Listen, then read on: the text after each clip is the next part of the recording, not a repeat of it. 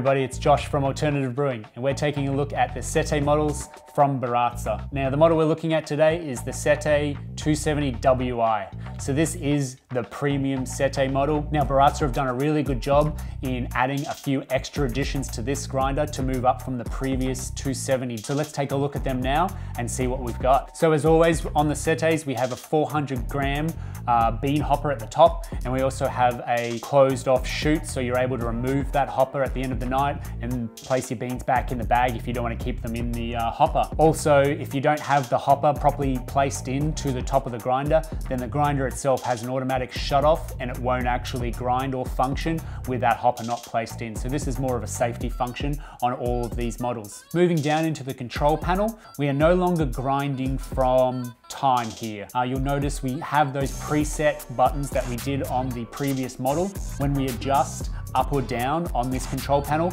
we're actually adjusting specifically the weight of the coffee. So where this might come in handy is if you have a 20 gram basket and you're brewing 20 and you need 20 grams exactly for your espresso brewing, then this grinder will give you exactly that. So no longer do you need to also own an extra pair of scales, having to adjust your dose. It all comes in one, and then you're able to just focus on changing that grind.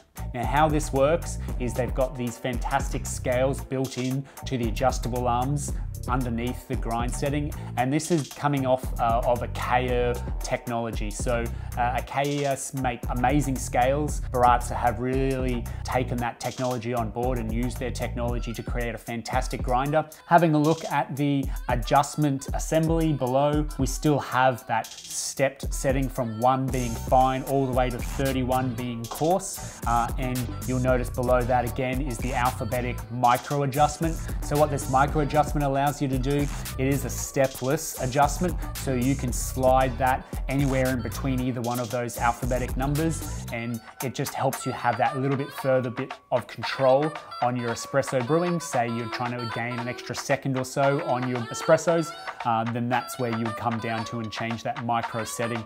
With all these Sette models, super easy to clean. Just removing the hopper and taking it off, and then the way we remove the burr set is by swiveling it all the way to coarse and a little bit further, and it'll just pop straight out into your hands. Now this is a really unique and I think great function of these grinders, because you're not having to deal with any nuts, screws or bolts when trying to clean out or replace the burrs.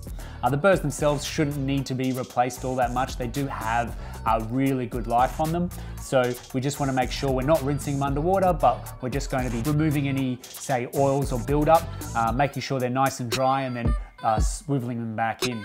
So aligning them is really important, and in these grinders you match blue with the blue on the right hand side and then screw that back in, and it's really simple to make sure that it's aligned up, and then you can move it back into the setting that you previously used, and rest assured that that's the same setting you were using before. The 270Wi Sette grinder really is the high-end espresso grinder. Just knowing that your dose is going to be on point and exact every time without you having to waste any coffee is a huge benefit, which is really great about this grinder. I think Baratza have done a fantastic job with working side by side with Acaia on getting those scales built in, and yeah, it's going to be a great grinder for years to come. Thanks for watching. I hope you enjoyed this video. Hit like if you like, and definitely subscribe. Bringing out videos each week. Thanks for watching. I'll see you next time.